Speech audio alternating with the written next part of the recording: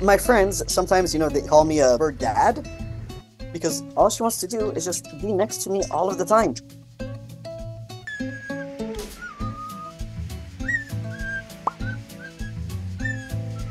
When I'm brushing my teeth, she will sit on my shoulder, stare at me, and then make a weird cackling noise like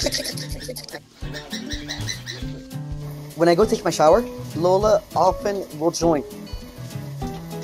You can see the eyes that just are shiny from happiness. Having said that, I had no idea what was about to happen. I was going through a bit of a rough time.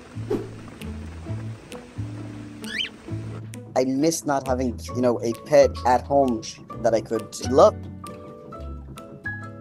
So I went on the internet and I spent days just studying everything that I could about cockatiels specifically. And I had the phone number of an avian vet. He taught me a lot. And so I brought Lola home at that point. She would sit on her cage and she would look at me. Yeah. It was important for me that she decided to come to me. So I was giving her a lot of space. But I was 24 hours a day, 7 days a week with Lola. Droite. Bravo. As time went on, then more and more she started to come closer.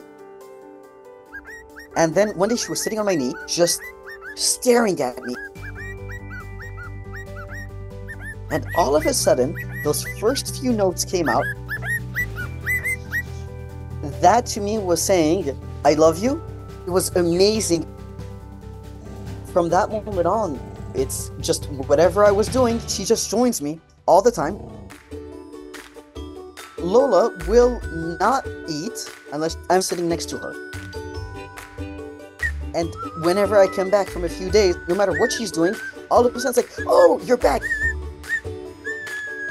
It's all those little things, all those little stories, all those little moments.